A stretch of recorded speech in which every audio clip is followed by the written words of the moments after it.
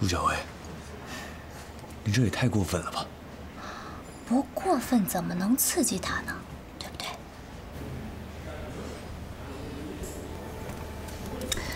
老朱他以为我不知道酒会的事儿，所以我们两个在这里做出幽会的假象，他会认定是正巧撞到。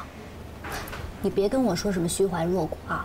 我告诉你，男人的占有欲是本能的，意识形态只能克制它，没法消灭它。老朱应该快到了。你试想一下一会儿的画面，在他的朋友面前，他发现自己的女人在和别的男人偷情，那他会恼羞成怒到什么程度啊？蹭，一股热血上头，肾上腺激素喷发，什么霸气啊、锐气啊，全都有了。所以万一他一会儿霸气冲天，当场拍死我，那也是一时兴起的吧？任督二脉一打通，那里还收得回去吗？走，开房去。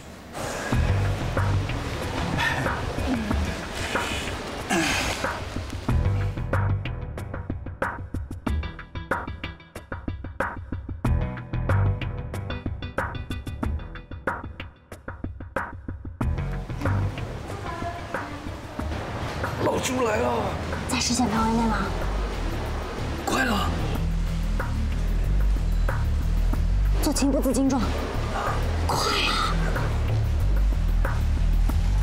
快啊！什么呀？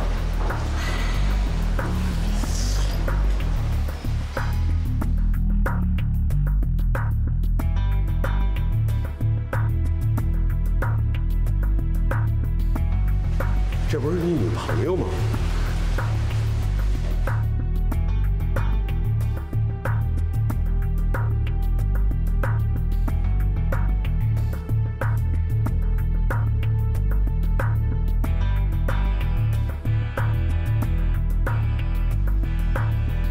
顾小薇，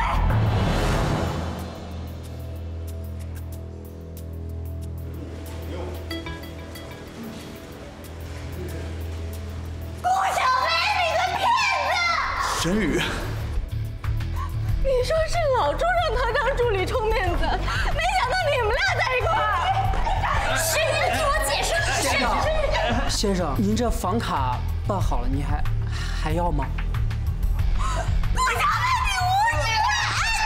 你上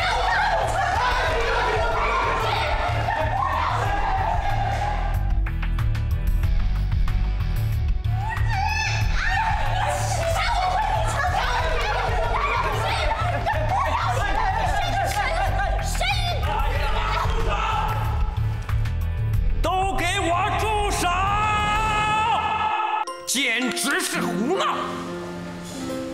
三个女人像泼妇一样，你长我打的，像个什么样子啊？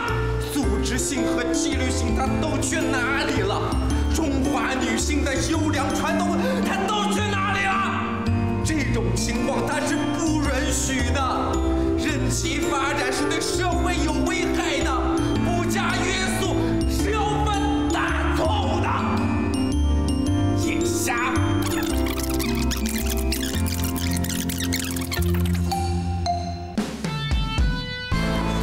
真的吗？你这么说根本就解释不通，你明白吗？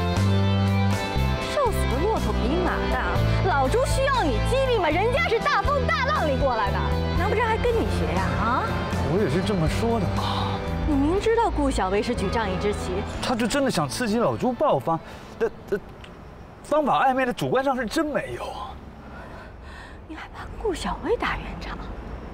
你又不跟他们讨生活，你至于这么卑贱吗？啊！你看你现在这样，你知不知道，你现在这副卑微的嘴脸特别让人看不起？你知不知道，就是因为你这样，我才上了顾小薇的当。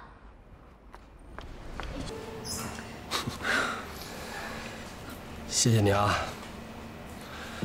弄出这么一个剑走偏锋的计划来激励我。你说我怎么这么没脑子呀？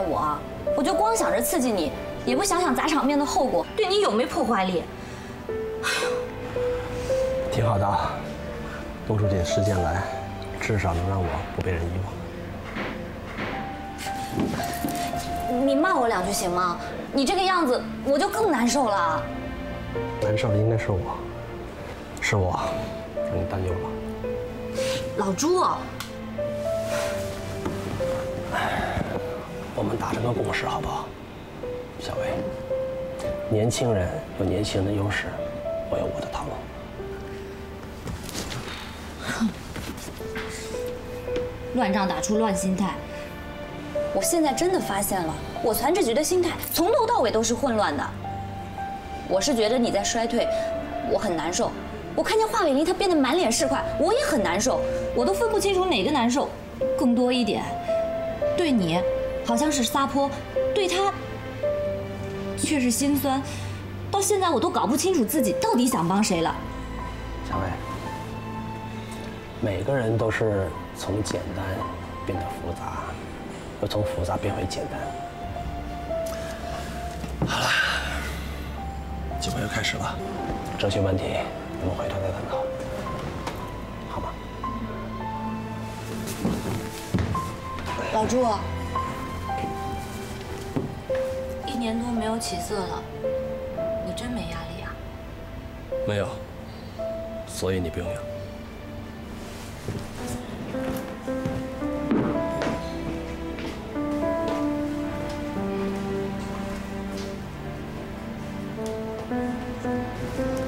哎，现在可有人议论你了啊，说你连女朋友都守不住，可真的是以回天乏术了。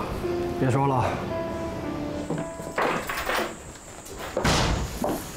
我一定告诉你，气质是会影响内涵的。你要是内涵都变市侩了，做人就彻底没原则了。我还真不敢担保你能经得住顾小薇的诱惑。我都成猪板油了，谁愿意勾引我呢？对不对？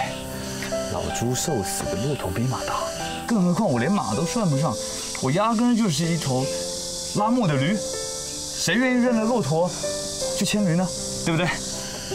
关键顾小薇是那种贪得无厌的人啊，吃着碗里的，手还要往锅里勾。啊，不至于不至于，吃多了毁身材，不值当啊！你这么埋汰自己有意思吗？特过瘾是吧？就算你是个做销售的，需要哄别人吃饭，你也不用这么埋汰自己吧？这个埋汰谁都不合适嘛。嗯，你在这待着别动啊，别动。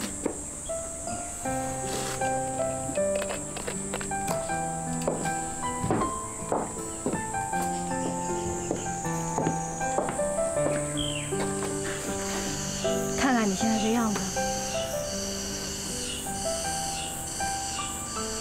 油滑、财迷、小市民，好歹是个搞艺术出身的，你有点风骨有没有啊？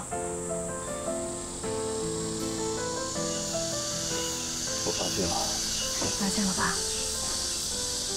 我真的发现了，娘子，你越来越有女性的光彩了。哎呀，你让我去死算了！你买块豆腐让我撞死得了。豆腐磕不死。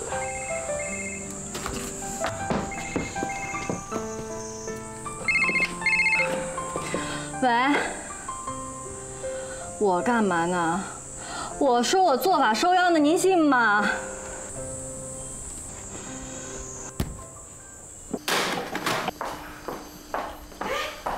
这怎么了？挂了。为什么呀？谁知道跟谁置气的事儿，给挂了。肯定是那老二给他气受了呗。那谁冲我好啊？这女儿啊！老沈，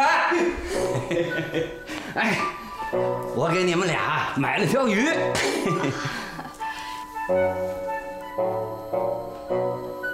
你上人家去不巧没？你冲我发什么威呀？我冲你发威了，怎么了？哎，石元朝，你别以为赞助点口粮就可以对我吆五喝六的。我华建平不吃你这套。哎呦！意儿，我好心好意买条鱼，你冲我发什么威呀你？我扔道上喂猫，我也不喂你。往哪儿开呀？不长眼啊！华建平，顾劲松，挺宽敞一车，就往这厂里犄角旮旯里开呀，就怕别人不知道你是坐车来的，对吗？啊？就怕别人不知道你是干部，对吗？看了吗？啊，喂猫的，我今儿啊，我喂你！哎，干嘛呢？好了好了。